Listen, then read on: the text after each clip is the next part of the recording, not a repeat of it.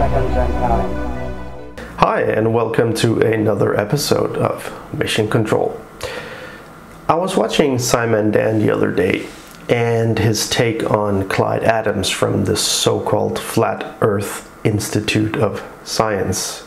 I really wonder if they have any flat Earth maps there.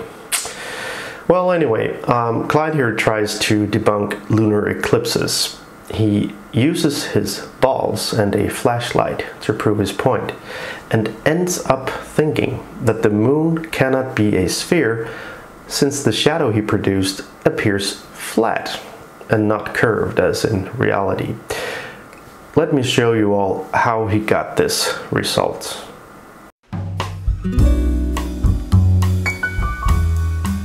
So I've modeled his setup in 3D. The setup consists of a wall with a basketball close to it, another ball some distance away, and a flashlight behind it.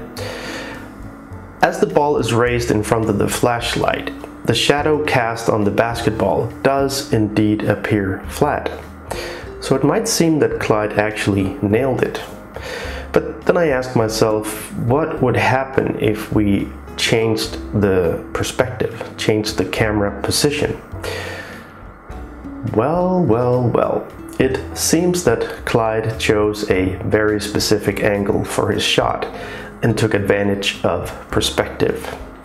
So what would actually be the correct angle to shoot this? Well, since we stand on the surface of the Earth when observing an eclipse, the camera should be placed as such. And as you can see, this changed everything. But apart from Clyde's deliberate attempt here, he also totally fails to make a correct model of the actual thing he's trying to debunk. Nothing in his experiment is to scale. So let's make a real scale model and see if it matches what we observe at a lunar eclipse. Here we have two spheres with the correct radii and distance between them. The light source is set to parallel rays, and it's situated 147 million kilometers away. Let's move Earth up and block the moon. Where have I seen this before? Now let's move the camera way up in space and let Earth do its thing once more. So it really was perspective all along. Clyde, your Institute of Science, I mean, it's not really science, is it?